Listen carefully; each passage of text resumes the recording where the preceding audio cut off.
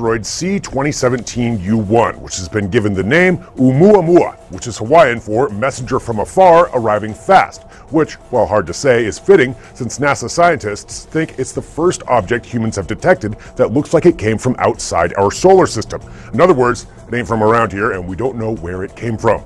It also cruised by the inner solar system at over 85,000 miles an hour, or about 24 miles per second. According to extensive radar scans and other data, the asteroid is likely solid and about 400 meters, or 1,200 feet long, by about 120 feet wide, making it roughly the shape of a cigar, or an interstellar battlecruiser, depending on your level of conspiracy theorying.